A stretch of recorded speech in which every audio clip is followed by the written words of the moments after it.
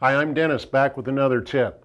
Today I'm replacing the number 22 nut assembly on the bottom of the handle. This is where the air connects. Now the reason I'm doing it is that if we can get a shot of that, we're going to move in here.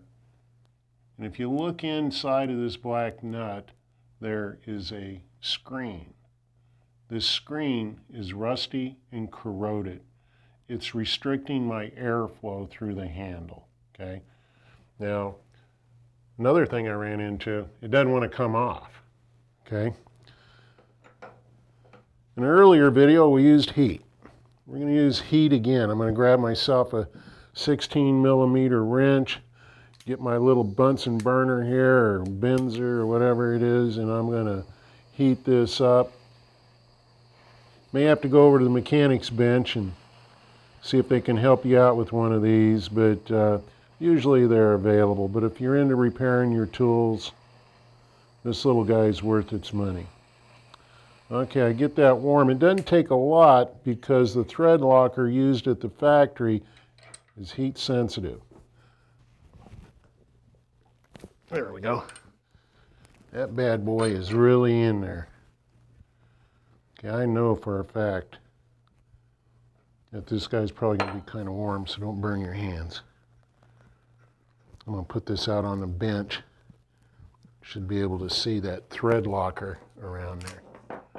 Right there it is. That's what we had to heat up. That's what we had to get warm so we could back that out. But you can see the corrosion around there. A lot of times you can take this out. Take your trusty WD-40. I work on a spill leak paper so it collects all my grease, and so I'm just going to flush that. Wipe it down. I might be able to reuse this. Now, you don't have to take this out to service that screen, but I can look in there now and it looks pretty good. So I'm going to reuse this. Okay, if I know my